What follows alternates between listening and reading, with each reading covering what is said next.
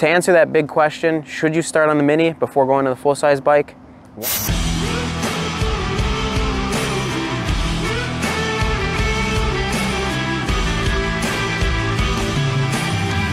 Should you start on a Honda Grom before transitioning to a big bike?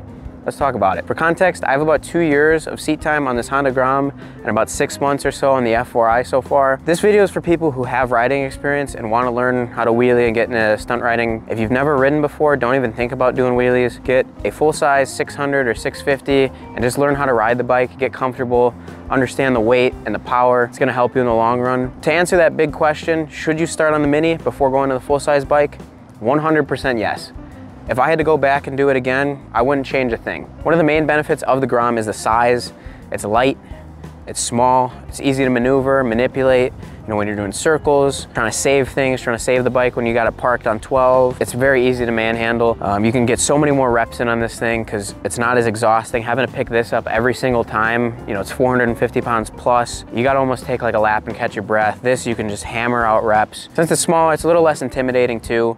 You know, you feel like bigger over it here. You're almost in the bike here, you're kind of like on top of it.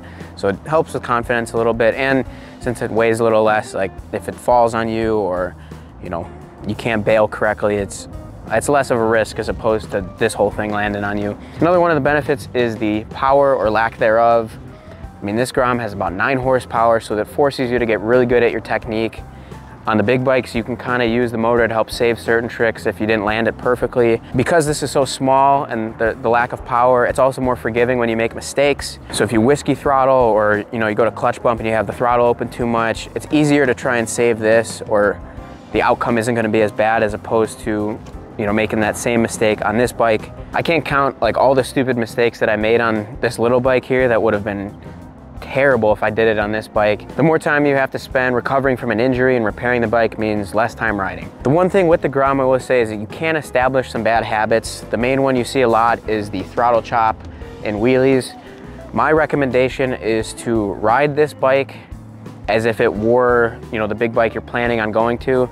So I would always have the idle high, I'd smooth throttle. This is all gonna depend too on the style of riding, if you're streets, lots, but I'd say, ride the Mini like the bike you're going to go to. You don't want to bring bad habits from this over to this because the mistakes are going to be more costly on the big bike. When do you make the switch from the Mini to your big bike? For me, it was when this bike became like second nature. I could try tricks and I wasn't anxious, or I wasn't taking 15, 16 attempts to land something. Like I could just unload it out of the truck and pop it up and do whatever I wanted. I was comfortable.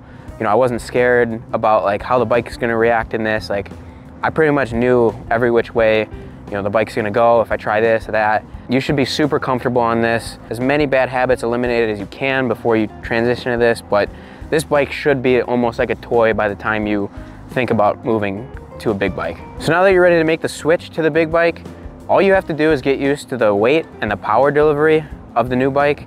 You've already learned balance point, you know how to use the foot brake, the handbrake, like that's all second nature to you. It's not any different from here to here.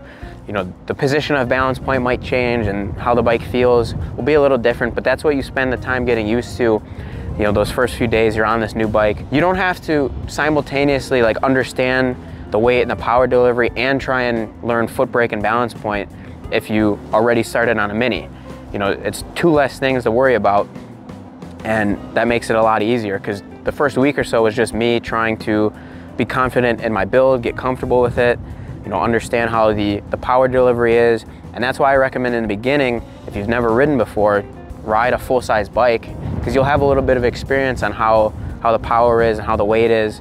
It'll help you be a lot more comfortable because going from this bike, which has almost no power, to this is 2 completely different worlds. So it's good to have some experience there.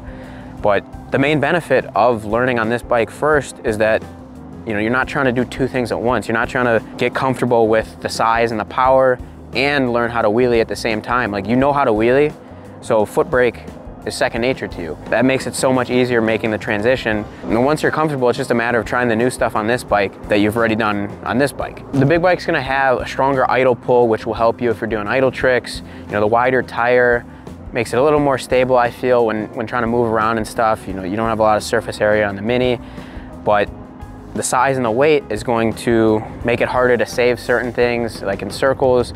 You know, if the bike's tipping, you can't really save it like you would on this bike. You just kind of have to let it drop as gently as you can, or learn how to bail at the right time.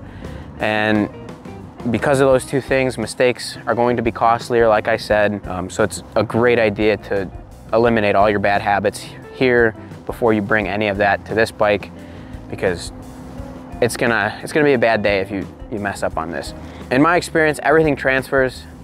You know, if you've got this bike locked down, it's just a matter of getting comfortable and confident with your new build, and then everything is the same. It's been ingrained in your mind already, how to use the foot brake, how to use the handbrake, how to circle, how to do this and that.